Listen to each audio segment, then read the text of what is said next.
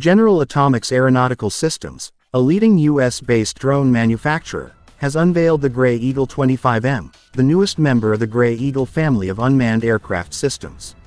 The new variant, dubbed the Gray Eagle 25M (GE-25M) of the famed Gray Eagle drone, was introduced at the annual Association of the United States Army (ASA) 2022 conference in Washington, D.C. In a statement released on October 10 by company officials, Gray Eagle 25M is designed to be highly adaptable and upgradable to address the expanding list of present and future threats.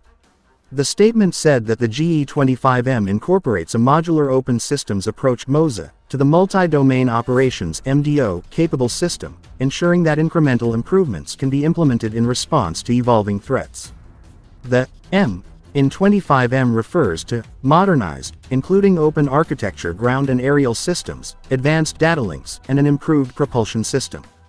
This dramatically improves the capacity for developing new capabilities, supplying electronic threat resistance, and delivering expeditionary employment to remote areas.